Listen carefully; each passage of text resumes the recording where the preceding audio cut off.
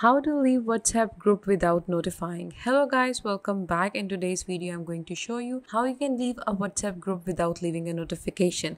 So let's get into it. First of all, you have to open your WhatsApp and you have to choose a group that you want to leave, and then you have to open the group settings. And now here you can see that you have an option of leaving the group from this option which says exit group.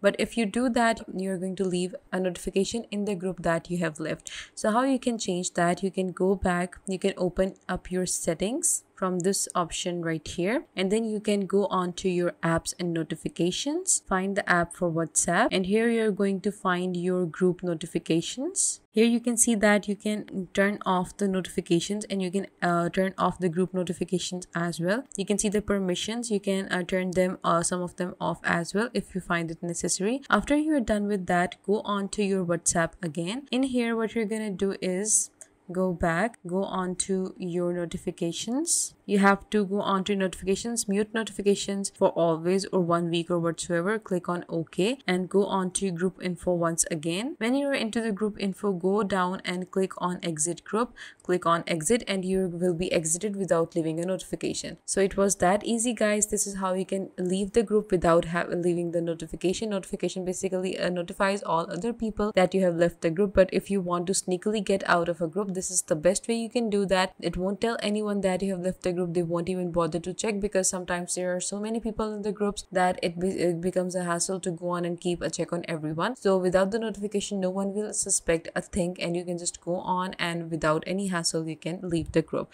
So this was it for today's video, guys. I hope you found it helpful. Please give this video a big thumbs up and also subscribe to Softwares Made Easy.